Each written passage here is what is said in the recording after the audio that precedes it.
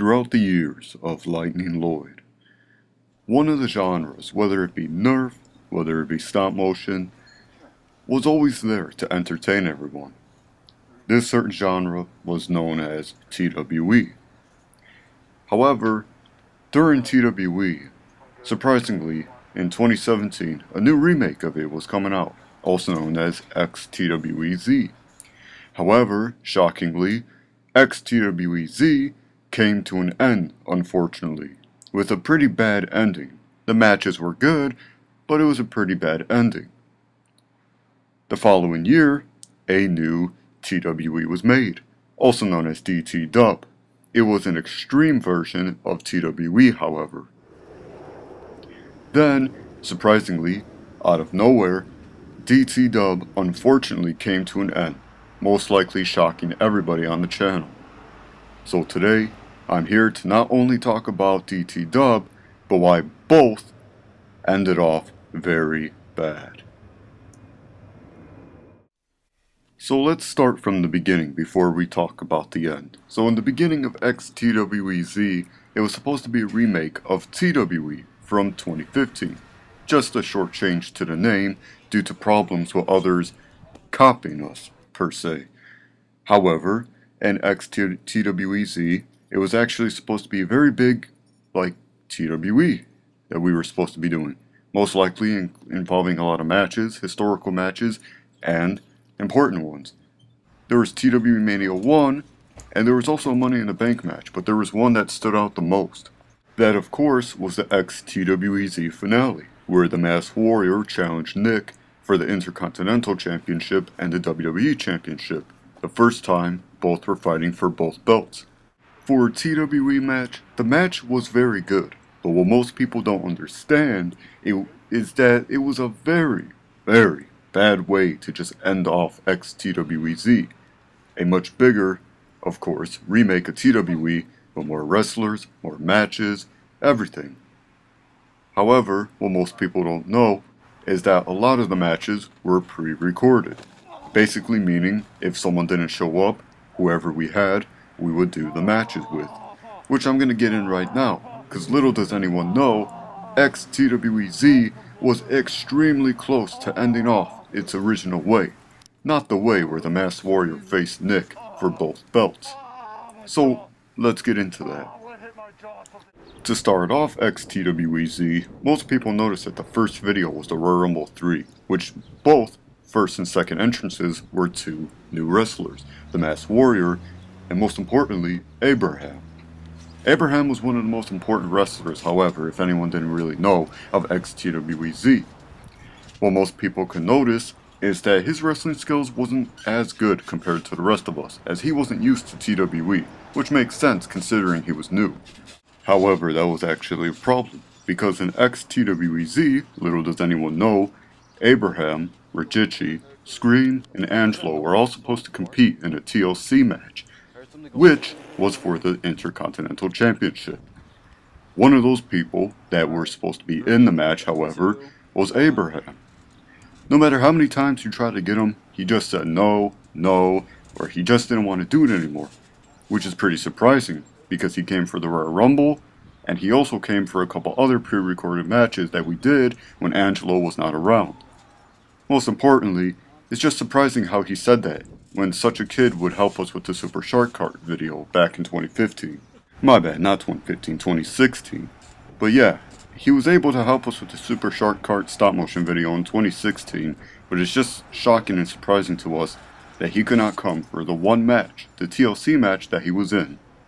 The last match he was ever in. However, because that didn't work out with him coming out, we couldn't replace him, and it would be pretty silly to see someone else replace him and win the belt just for him.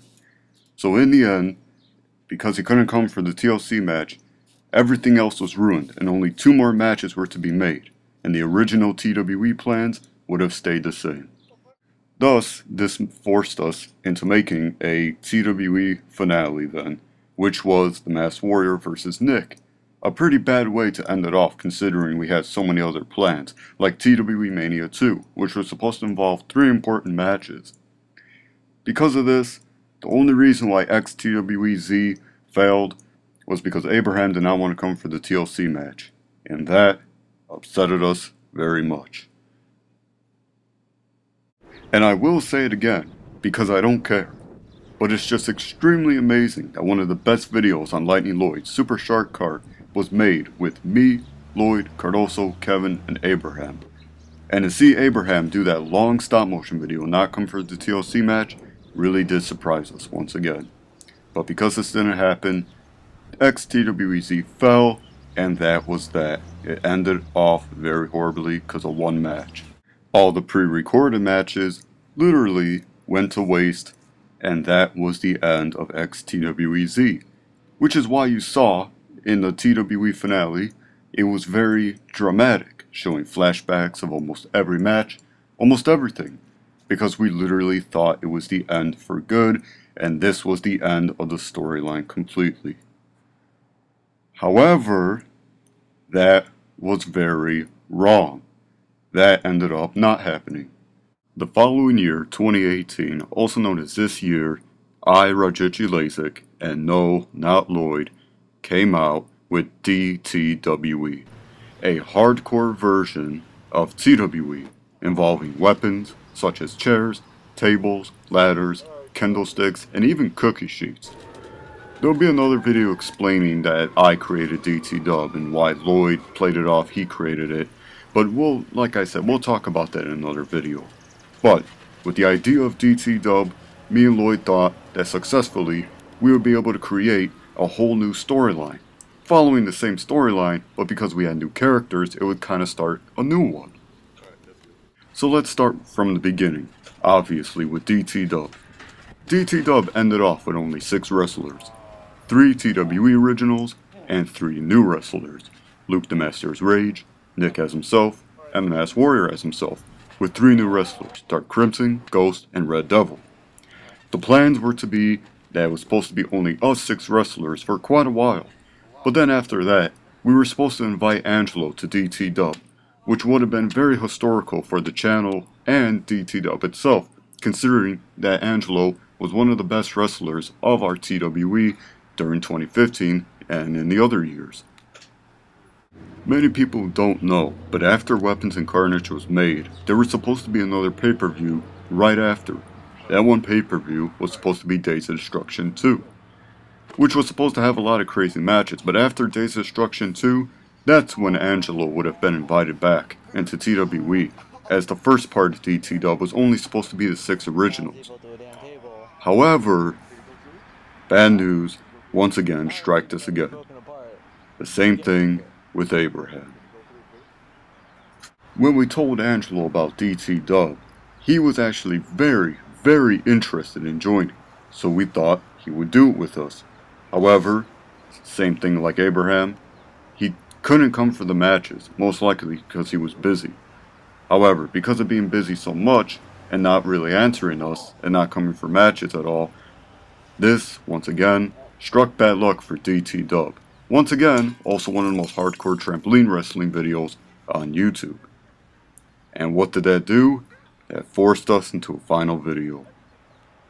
Before I even start talking about the video, many people might wonder why Luke the Master changed his gimmick into this very weird, strange, satanic, crazy gimmick. Well, because we thought Angelo was going to be in DTW, and the reason this character was being played was it's supposed to play a big role during the feud with Nick and a feud with Angelo. I just want to get that out of the way, but that's the reason why the gimmick changed so very fast, from Luke the Master to the Reborn. Then once again, I went from Luke the Master to Luke the Master Reborn to then back to Rage. Once again, a very shocking gimmick change, as Rage was part of the TWE brand. Nothing to do with DTW, which is why he came back as Luke the Master, not Rage. However, in the video where I'm talking about changing my gimmick to Rage, it was actually false. Did I really want to change back into Rage? No. Because of Angelo's inactivity and not wanting to be in DTW, not really replying to us, and not really wanting to do videos with us, this actually had to force my character change. Therefore, Luke the Master went back into Rage. It just wouldn't make any sense having Luke the Master or Luke the Master Reborn face Nick for a TWE finale. So for the DTW finale, I found that the best way to end it off was to return as my old gimmick. That gimmick? Rage. So just like xTWEz, DTW ended off extremely bad, which was Rage, who is the current World Heavyweight Champion, to face Nick for his belt. So it was basically the belt against Nick's streak. However, in the end, Nick ended up defeating Rage and winning the belt. This caused Nick to have a 9-0 streak, which was actually pretty good. And the ending was okay, but just the booking and the ending in general was very bad. The match was extremely good. It was fast-paced, it was, everything linked together well, everything like that. But it's just about how it ended off. DTW, did it end off pretty bad? It ended off very horribly. Now, I can't remember which matches exactly, but DTW, just like xTWEz, was supposed to have a lot of matches. However, because Angelo did not come for the matches, there was no way we could have any plans changed, despite this one short plan. Therefore, DTW, one of the most hardcore trampoline wrestling channels on YouTube, fell to its knees. Once again, because Angelo did not come for the videos because of being busy. Do I blame Abraham and Angelo? No, not really, because if it's gotta happen, it's gotta happen. So basically, long story short, to wrap everything up, how did xTWEz and xDTWEz end off so quickly and so shockingly? Most likely because Abraham, during the time, and Angelo, during this year, could not come for the matches, forcing us to change almost everything. If everything went as planned, would have xTWEz and xDTWEz would have been good? Of course it would have been good. It would have continued the storyline just like normal, and everything would have went as planned. But, because it's hard for me to accept things, this was the only thing during the whole YouTube return of me that I had to accept, which was actually pretty sad. Now that brings up a question. What do we do about the trampoline now that we're not going to do any more trampoline wrestling? Surprisingly, we're just going to keep it. However, if you look in Days Instruction 1, my sister's kid was actually shown in the video. So basically, the trampoline doesn't belong to us anymore. Basically, it's just going to go to her kid. So there you have it. That's why xTWEz and DTW ended off. I thought I could voice record this video, as I'm not so sure if Lloyd would be able to explain it, and I would explain it better, so that's why I made the video. So in the end, I hope you guys understand why both of them, especially DTW, had to end off very horribly. So, with that being said, I hope you enjoyed the video, thanks for watching, and make sure to subscribe. Peace.